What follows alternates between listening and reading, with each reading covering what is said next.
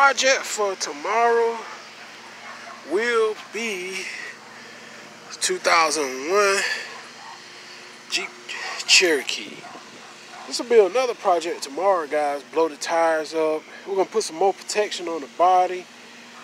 I don't know what I'm gonna use next, but being ascending the elements, I'm trying to bring the shine out, and I'm just trying to make sure I protect it real good. I might hit it with some Colonite 476S, but this is the project for tomorrow, 2001 Jeep Cherokee.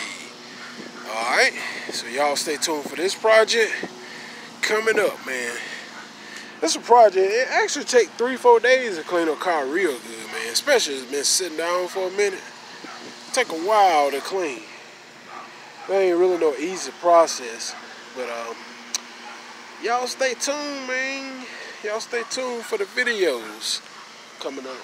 I don't know what kind of protection I'm gonna give it next. Like I said, it could be Colonite, could be griots, but we're gonna do some more buffing on that paint, man. I could bring it out even better than that.